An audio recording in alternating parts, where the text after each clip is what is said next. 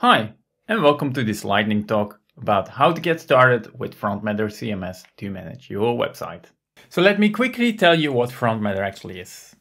Front Matter is a CMS that runs within Visual Studio Code. Originally, I started developing it in 2019 when I was moving away from WordPress over to Hugo.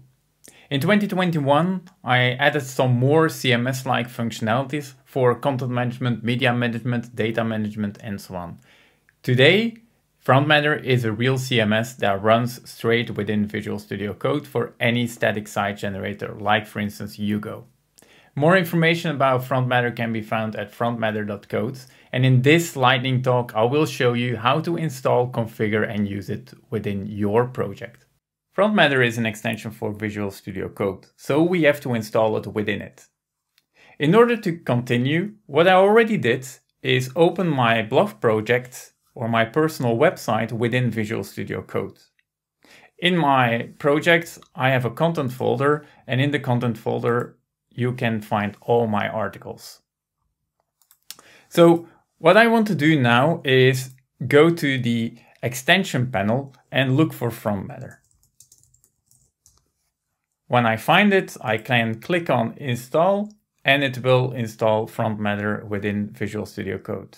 You can also see this on the left side. In the activity panel, you will find a Front Matter logo, and I can click on the Open Dashboard. The Open Dashboard is normally going to load your content dashboard, but if it is the first time, it will show a welcome experience in order to initialize the project. So this is what we are going to do for my current project. We are going to initialize it, and Front Matter is going to check which static site generator you are using. If it knows which one you're using, it's going to set it. Otherwise, you can set it yourself. The next thing it needs to know is where you're going to manage your content, or which content you want to manage. So in my case, I'm only interested in managing my articles for my blog. I can set this. Once it's set, it's done, and I can click on Show the Dashboard. The content dashboard is going to retrieve all the files that are available inside your content folders that you previously configured. Once a view is loaded, you will be able to filter it, for instance, based out of the status of your article or any of the metadata that is available inside these articles, like text or categories. On the same view, you can also create new content. You can do this by clicking on the Create Content button, specifying a title, and then the page will be created. The Front Matter panel will load with a new metadata section. This metadata section corresponds to the Front Matter of your current article. There you can also do updates, and it immediately reflects in the content. Some of these fields, they will also be checked for the SEO status, like the length or if the keywords are being used. Another type of field is a media field, on which we allow you to select a media file from your media dashboard. So whenever you click on this, the media dashboard will be loaded, and you can go through your folder structure in order to select a media file that you want to reference. We also support text and categories that you can pre-configure or add them on the fly.